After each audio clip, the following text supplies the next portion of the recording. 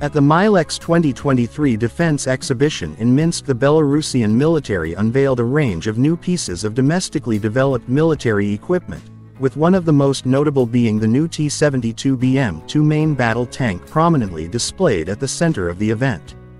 The T-72 forms the backbone of the Belarusian Army's tank units, with approximately 600 in service, with these favored over the higher-end T-80 tanks the country also inherited from the Soviet Union due to their much lower maintenance needs, operational costs and fuel consumption, leading to the T-80s being sold off to Yemen despite their advantages in mobility and armor protection.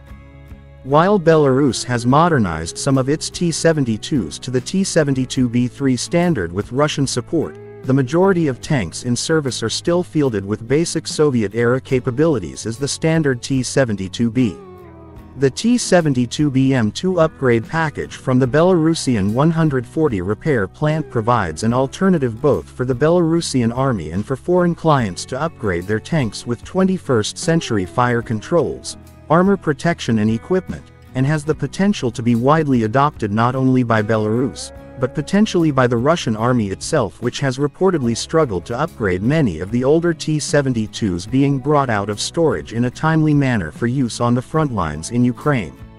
The T-72B3M upgrade package was reported to be in field testing at the military's 174th Training Ground in July 2022, although Milex 2023 has provided the first close look at its capabilities.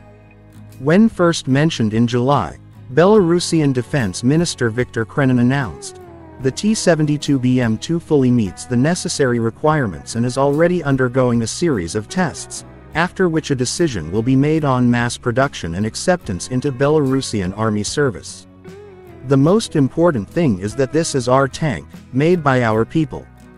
The tank uses new Belarusian third-generation explosive reactive armor which closely resembles the Russian Relikt, a significant improvement over the first-generation Contact 1 of the T-72B and second-generation Contact 5 of the T-72B3 Belarus currently fields.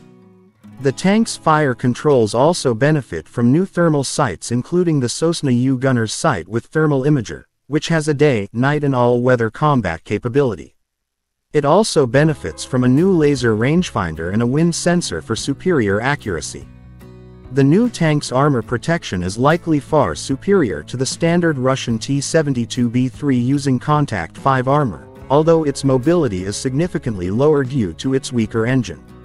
More ambitious Russian upgrade packages such as the T-72B3M, and an unnamed configuration with far more comprehensive armor upgrades first seen in LAT 2022 speculated to be named T-72B4, are still considered overall far superior to the new Belarusian one. However,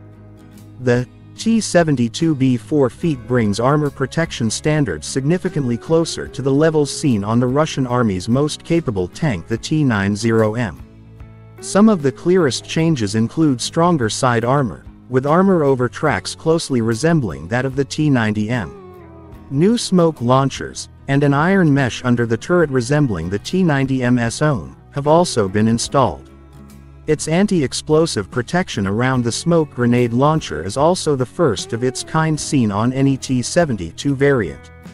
Over 1,000 low-cost upgrade packages for the T-72 were widely purchased by the Russian Army in the 2010s, with upgrading Soviet-built vehicles to the T-72B3 standard costing little over $200,000, although more for the B3M model, which began to be purchased later in the decade.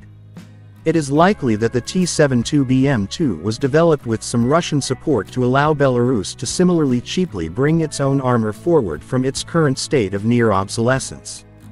The program was almost certainly initiated before February 2022, however, meaning the lessons of the war in Ukraine were unlikely to have been applied to the design, one of which was the need for armor protection on levels comparable to the T-72B4 in order to maintain crew survivability. The role of the T-72 in Russia forces is itself diminishing, as the country surges production of the T-90M to well over 1,000 tanks per year and moves closer to bringing the next generation T-14 tank fully into service. Belarus has been speculated to be a potential client for the T-90M once the current hostilities in Ukraine conclude, with the country's armed forces being increasingly closely integrated with those of Russia while its territory sits geographically on the front lines with NATO. Its neighbor Poland's heavy investments in modern armor, most notably with the acquisition of hundreds of state-of-the-art South Korean K-2 tanks and accompanying Korean artillery and rocket artillery assets, has made modernization of Belarusian army capabilities all the more urgent.